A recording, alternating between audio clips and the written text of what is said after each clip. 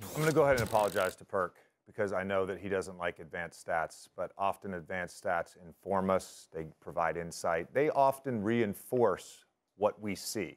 So they kind of complement the eye test. I know you're an eye test guy and you don't like advanced stats, but I might use a few here. I just want to react because I didn't hear this, the idea that his teammates shoot good or bad shots. So Second Spectrum, wonderful company, they installed tracking cameras in every arena 10 years ago. And their technology has evolved, and one thing we've learned from that is we can actually track which players create good shots for their teammates. And Nikola Jokic is top 5 in shot quality created. So if you watch them play, Perk, and I know you do, sometimes you might not stay up late on the Mountain Time Zone, but if you watch them play, when he's deciding whether or not to shoot or score, he's often making a read, because that's what good basketball players do. They make reads. So if he's getting a double, he's going to kick. If he sees the help coming too early, he's going to swing it to the corner. It's a good pass. What's the most efficient corner three in basketball? It's a corner three. Look, Perk, I want to touch on something that they didn't bring up. This idea that Dirk and Steve Nash were favored to win the MVP because they're white. First of all, you stop short at 1990. That was your cutoff point for players to win MVP not in the top 10 in points per game, which is a stupid stat to judge MVP on. This isn't middle school. 1990, Magic won it. 89, Magic won it. 87, Magic won it. 87, he was 10th. 89, he was 15th. 90, he was 18th. Okay? We judge MVP year to year. You also said the criteria or the goalposts change year to year for certain players. No, it doesn't. We vote on the MVP. Hold on.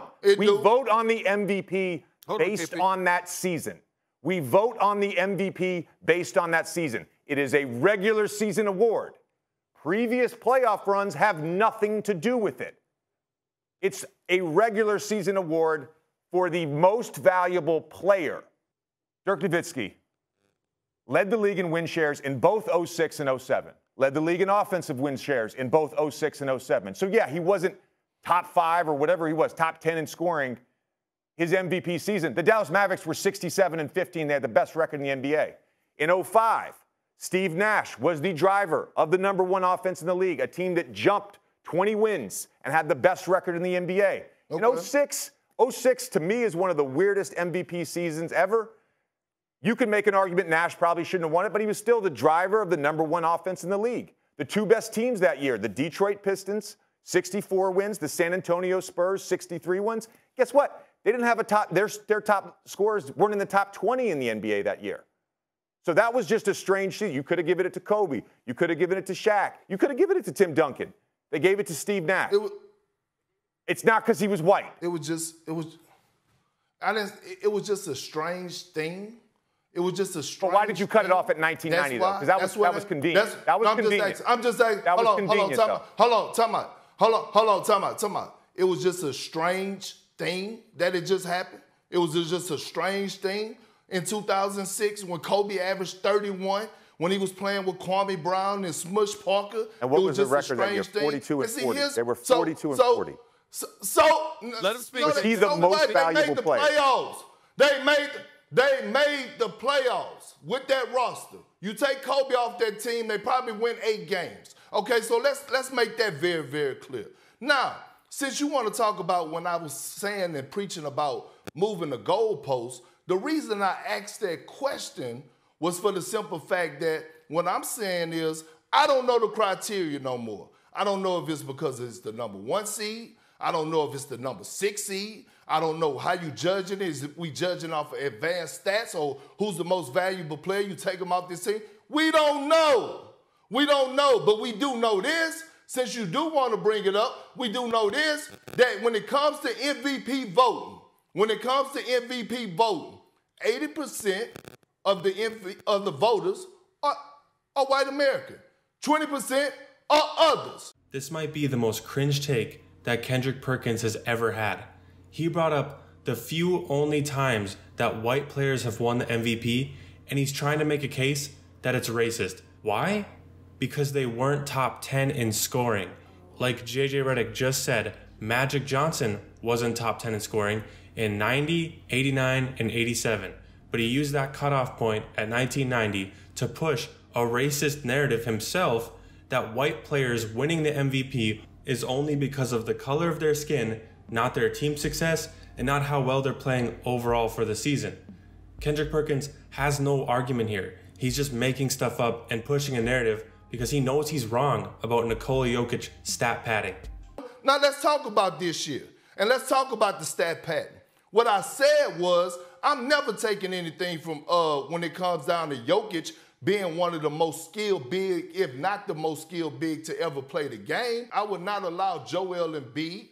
I would not allow Giannis Antetokounmpo to be disrespected. Giannis Antetokounmpo is averaging a career high in points right now. Team has the best record in the league. Joel Embid has had, I don't even know the numbers of 40-point games that he has had, but damn it, it hasn't been done since Shaq, and it's by a landslide, the number of 40-point games he done put up this season. And you can't sit up here and tell me that Luka and Embiid is not watching to see the point differential for us, who's going to lead the league in scoring. It happens, JJ, and you know it happens. So for you to come over here and say, oh, that's not who Jokic is. That's not the type of person he is. It's not in his nature.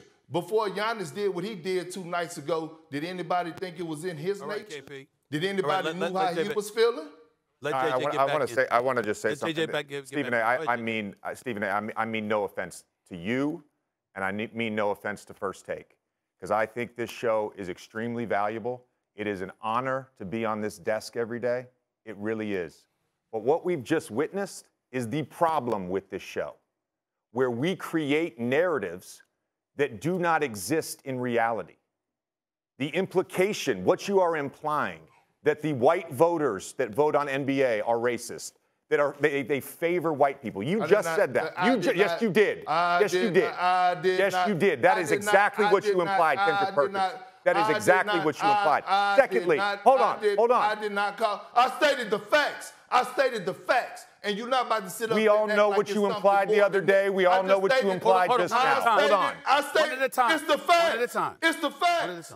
The main point behind Kendrick Perkins' argument is that 80% of the MVP voters are white and 20% are other.